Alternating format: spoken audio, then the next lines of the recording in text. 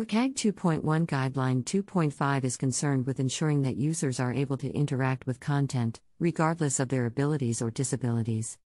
This guideline requires that websites provide multiple ways to interact with content, such as through keyboard input, touch, or a mouse, so that users can access and interact with all functionality.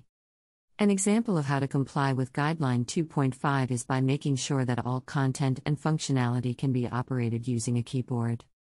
This includes providing keyboard-accessible alternatives for mouse-only functions, such as using the Tab key to navigate between links, and the Enter key to activate them.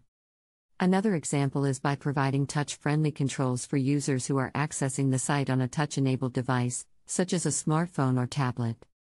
This may include larger touch targets for buttons and links, and using gestures such as swipe or tap for navigation.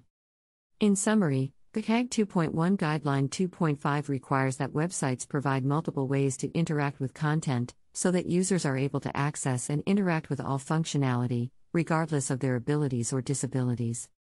This includes making sure that all content and functionality can be operated using a keyboard and providing touch-friendly controls for users on touch-enabled devices.